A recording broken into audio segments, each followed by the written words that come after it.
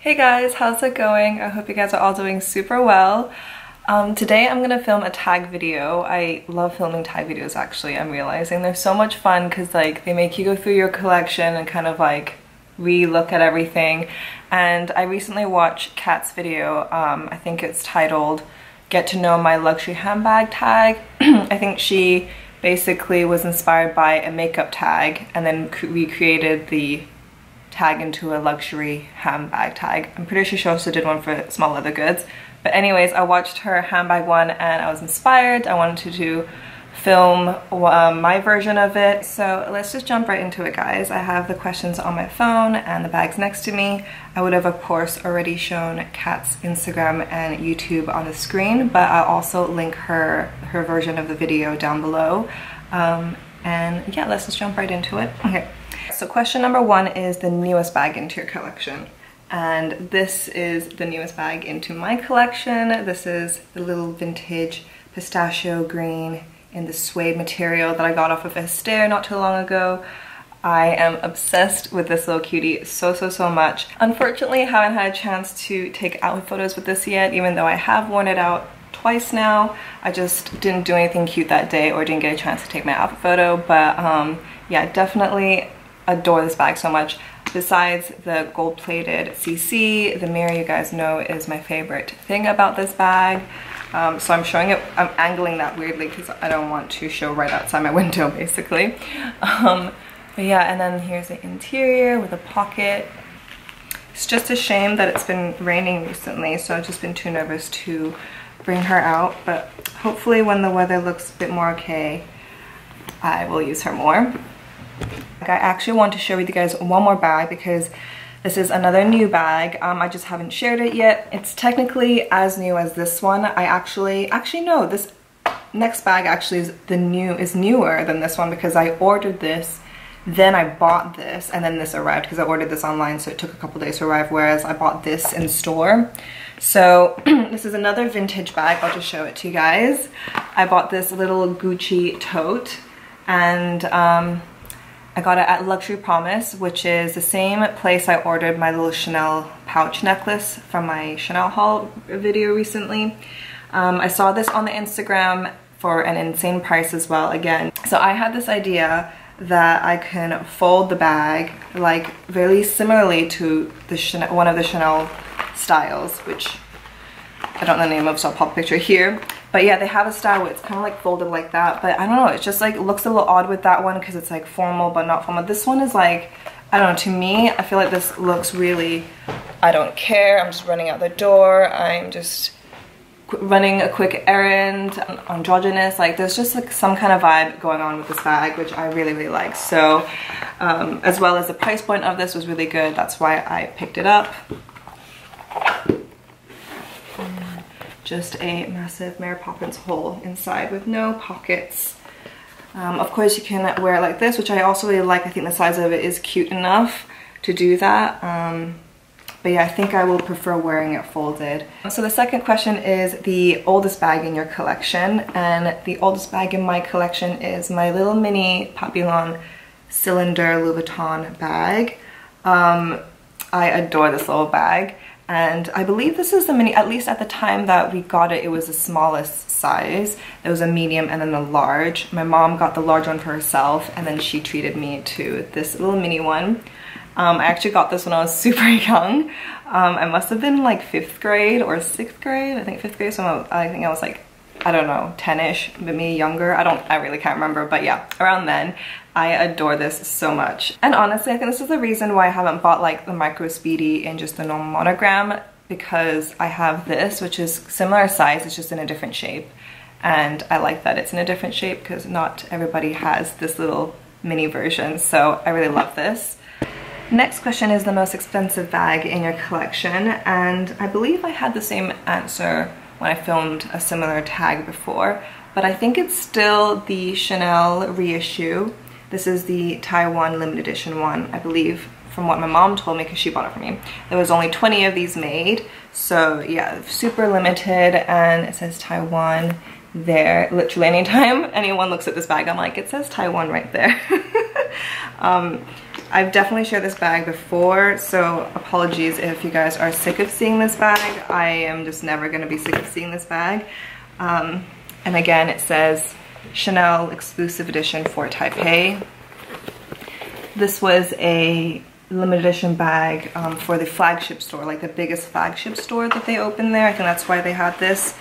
But yeah, I adore this bag so much. It's lambskin, so it is pretty delicate, but I actually did use this bag as like almost an everyday bag for like a good 2 weeks when I bought it somewhere on vacation. I can't remember where. So there is a little bit of wear on this compared to the rest of like my super special Chanel bags that I don't use as often. They definitely look more clean. There's a pen mark there as well. A couple little pen marks there. So yeah, my mom bought this for me, like I said, for my 18th birthday. She actually got me the matching long wallet as well. And yeah, this would be the most expensive bag in my collection, I believe. Next is the least expensive bag in your collection. I brought two out because I couldn't decide between these two. I mean, I couldn't decide between a couple, but I'll explain in a second. This one, I believe, is still the cheapest bag in my collection. This is a Stella McCartney clutch. It's super massive, and I got this like when I first discovered TK Maxx. So yeah, I got this in TK Maxx, which is why it makes this the cheapest handbag, I believe. It's actually really soft and cuddly. At the time, the houndstooth print wasn't super popular, but it's another print that I feel like, or pattern I feel like that always recycles, kind of like leopard print. So I got it anyway, and last Christmas, Chanel did a whole freaking collection with the houndstooth print. So yeah, I was pretty chuffed that I had this little clutch to play around with the trend a little bit. So I feel like this is my cheapest handbag that I spent money on. But if you're talking about like not going to TK Maxx, like talking about just buying it from the brand itself, I feel like Stowed would be I have a couple Stowed bags, or maybe just two. This is a cute little white structured handbag that I bought right before going to Lake Como with Kyle last year. I use this a lot. I love white bags, and yeah, this has the faux croc effect going on as well. Yeah, I feel like brands like this, like Stowed, same as like By Far, which I also have, but I feel like By Far is still a bit more expensive than Stowed. Am I even pronouncing their brand name right? I feel like these are good brands to invest in, like super colorful bags or trendy bags if you don't want to invest too much into them, like mini bags and stuff like that. I feel like they have so much option, and it's really cute, and yeah, they always suck me in with their cuteness and their trendiness. By the way, obviously I am picking out bags that are all within my London collection. I do have a lot more affordable non-designer handbags back in Hanoi, but they're all there. But yeah, all my non-designer or non-branded bags, just like some cheap fun ones which I shared in my handbag collection video that I collected when I was super young. Those are probably my most affordable, as well as like some Sanrio stuff that I have most likely, like little bags and stuff. So those are probably my most affordable or least expensive bags. These two are just the ones I can find in London. Next question is my everyday bag. Okay, for my everyday bag, this was a hard one for me because I change my bag every day, but I had a real good think, and I still feel like the Chanel minis are best everyday bags for my lifestyle. More specifically, the rectangular mini, obviously, because it does fit my phone. But yeah, I have several of these in different colors. They're just so easy to throw over, and yeah, I just feel like there's not one that I feel like I use most of, but like in general, like out of, I don't know, like 4 that I have, I think 4 or 5, I alternate between them a lot because yeah, these are just such easy bags to use, and I always bring one on vacation with me because yeah, they always work in with an outfit. So, and then the next question is bag with the best memory attached to it.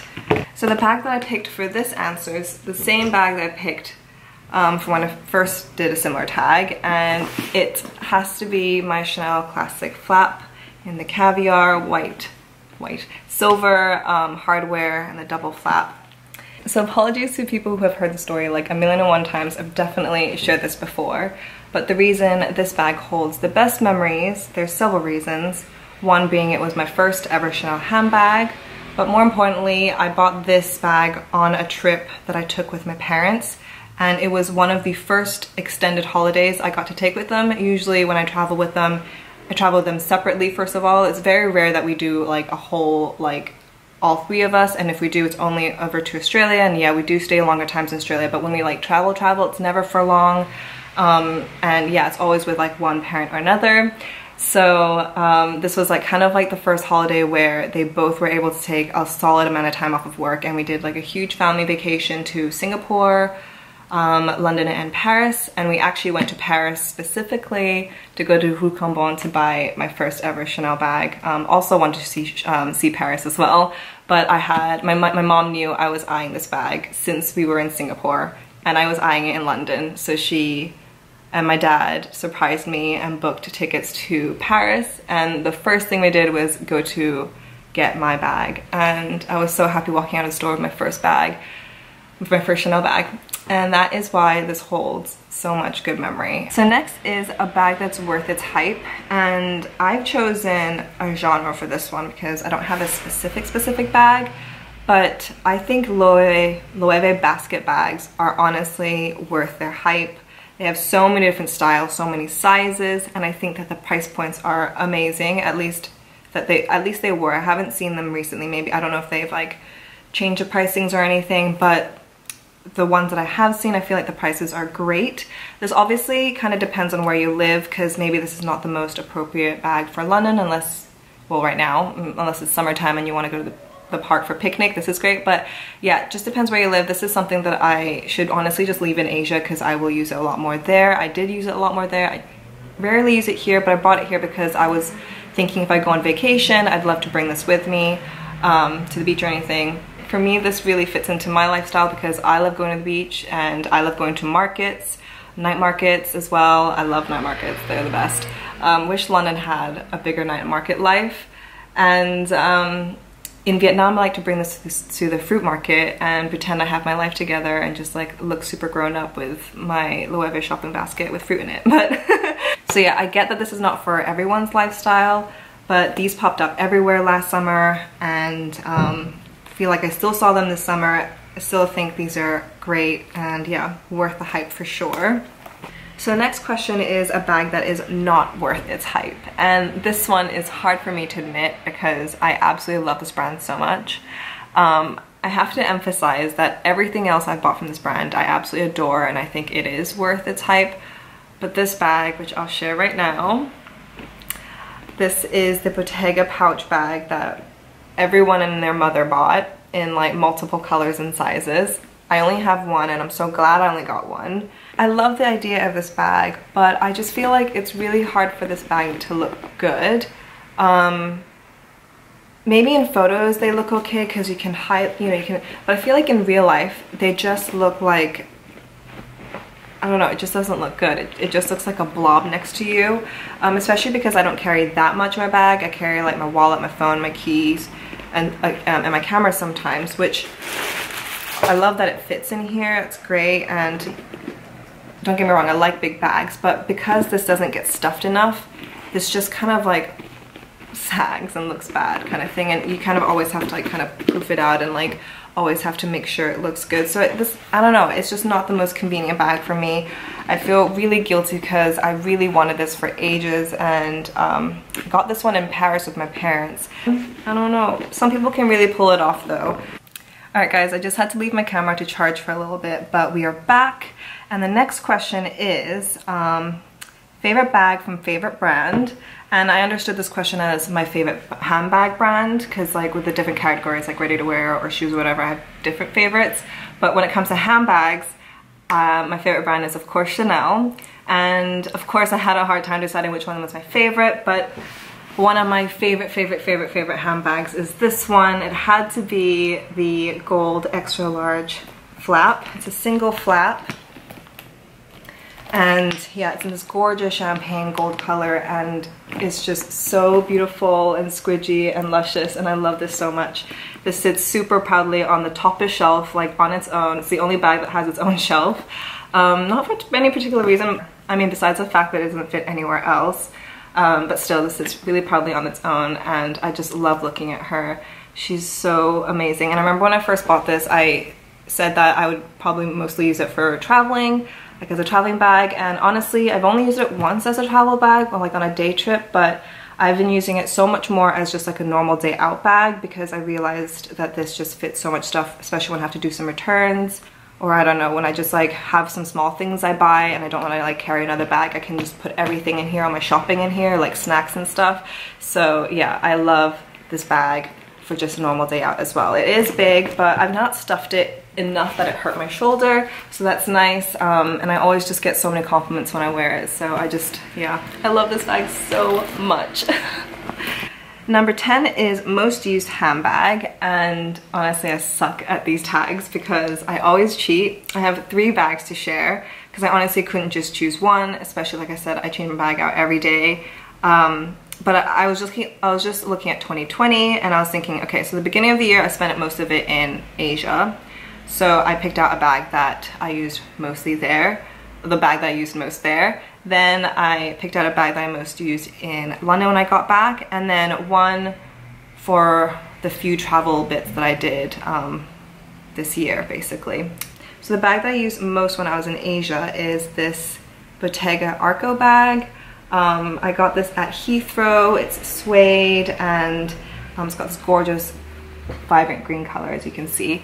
I adore this bag so much, and I got so much wear out of it. As you can see, there's a lot of wear on the handles from rubbing against my body, I guess. This mark here is probably one that bothers me the most because it's like an awkward like color. It might be makeup actually. So anyways, so I'm super careful with this now. When I did notice so much wear, I decided to give it a bit of a rest. I remember in the beginning I was worried about the top bit not being really secure and that people can just get in my bag. But I mean, maybe it's because I was wearing it mostly in Taiwan. It's quite safe there, so I wasn't too worried, although of course I still had my eye on it. But because I wear this bag obviously with the hand held like that or on the crook of my arm, I'm always like kind of inside of my bag, so I'm not too worried. It's not like a bag where you swing around your shoulder and you won't notice if someone reaches around from behind or anything. So yeah, I just really like this bag. I was quite shocked how much I would like this style as well. I thought, you know, it's a cute style, but you know, the color is what sold me. But now I'm like, actually the style is really like convenient, easy to get in and out of, and yeah, easy to style again. And then coming back to London, it was still warm for a little while, so I was able to wear summer colors for a little while, and I feel like this was used a lot. Like I said, I changed my bag out a lot, but I feel like I reached back for this a little bit more than some of the others. This was a bag that my mom bought me from Singapore like last summer, and she got it towards the end, so I didn't get such a long time to wear this before it was like winter time, and I just kind of put this aside.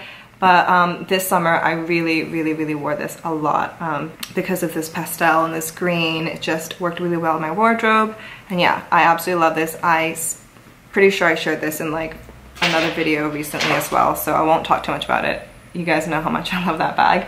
And then lastly, for travel, I have to say the Dior book tote truly is a really good travel tote, to a point where I bought a second one, the same size. And actually the funny thing is, I remember when I bought this one, which is the first one, I was like, oh, I really want it in like the smaller size that they were coming out in. But anyways, after using this one for a small amount of time before I bought my second one, I decided to get the same big size because it just is a good size to fit everything in. I mean, it would maybe be better if they had a strap. I mean, it would be better for sure functionally if they had like a shoulder strap as well, like a longer shoulder strap. Like maybe from here to here, but I don't know if it will make the bag look uglier. I'm not sure. I don't know, I don't think it would. If they have like a little hook on the inside where you can like attach the strap, they should do that. Then maybe it just like the bag isn't going to be sturdy enough. I don't know. So yeah, now I've decided, at least for now, I'm not really keen on getting the smaller sizes. Not even the mini. I mean, everybody knows the mini has like the weird handle, so I don't really love that. Number 11 is the most underrated handbag, and I chose another Chanel handbag, guys. But annoyingly, I don't know the name of this handbag. I know it came out in 2016 from the authenticity code inside.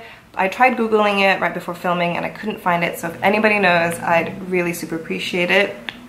To me, this bag looks like the more chilled out, more casual version of the Coco handle bag. Besides the shape being quite similar, it has obviously the top handle, the CC closure, the pocket at the back, and the shoulder strap, although the Coco handle has a longer shoulder strap.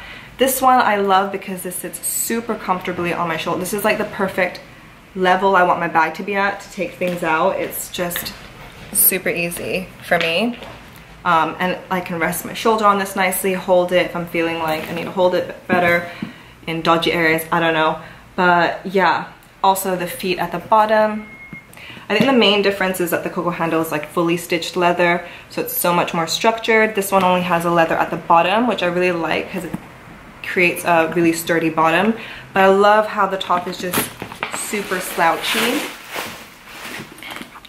And yeah, it just makes this bag much more like wearable for my wardrobe, I think, because I don't know, yeah, it's just much more casual and everyday use. And like I said, I just really love where this bag sits on me when I go out. And I do own the Coco handle in a very similar size. It's a large size. It might be a little bit smaller than this. This might be a tiny bit bigger, but I honestly prefer using this bag over. I mean, my Coco handle is in this gorgeous mermaid blue color, so I love staring at that. It's definitely more beautiful to look at. This one is just much more functional. It's still a very beautiful bag. Yeah, I adore this. This is a bag that my mom gave me, actually. What else? Yeah, the size of this bag I really love as well. It's just a little bit smaller than the extra large flap, so it serves like similar purposes in the sense that like I can use this for running errands. It's good for when I do like little shopping, if I like pop into Boots or whatever. I can fit my folding umbrella in here as well. It just fits a lot. It's also, I think, a really good work bag if you have like a MacBook Air or a smaller laptop or a tablet. That will fit in here. Maybe not the bigger laptops though. But yeah, I really do love this bag, and every time I wore it out, I got so many compliments, and whenever I posted pictures, I'd get DMs all the time asking to buy this off me, and this one's not for sale, unfortunately, but I can understand why people want to buy it. It's stunning. So yeah, I just didn't see a lot of people rocking this bag, or actually really anyone at all, at least in real life. I didn't see anyone in real life rocking this. Maybe in some photos I've seen other people wearing it, but I hope Chanel comes out with more of these like top handle, like more casual Coco handle bags, if that makes any sense. Yeah. All right, last two. Number 12 is most nostalgic bag. This one was super easy for me. It had to be this bag here, which again I don't know the name of, from Louis Vuitton. This was a hand-me-down from my mom, and from as long as I can remember, this was her travel bag. From all the travel, like going back and forth to Taiwan and Australia when I was younger, that's where we traveled the most to. I just remember this bag being used the entire time. And I believe in like middle school, she like retired this bag and gave it to me. Excuse me guys, stuffing. Here's the inside. I've definitely shared this before, but I thought to share in case you guys haven't seen my previous video on it, but it's got the old phone little slot there for the old phones. This will not fit an iPhone anymore. And then, I don't know, another pocket there and some pen holders. I remember using this bag a lot back then because obviously I didn't have as many designer bags as I do now. But yeah, I haven't used it in a while. But I still keep it here with me in London because I like looking at it. It's such a cool archive piece, and I feel like it will make a cool outfit, and like, you know, it's for an outfit for an occasion. But yeah, it just holds a lot of really fun nostalgic memories, so I love this bag. Last question, I believe, is the most disappointing bag, and this is a recent bag that I shared. This has to be my most disappointing purchase. So yeah, it's the Dear Cadillac bag, and from my previous video I mentioned that the reason I am disappointed in this bag is because the seller didn't disclose that the zipper was missing, and he labeled this bag is very good condition, and I realized only afterwards when I received the bag, I went back to look back at the pictures, that he kind of hid any photos where you would see the zipper, so that's why I didn't notice that when I bought it.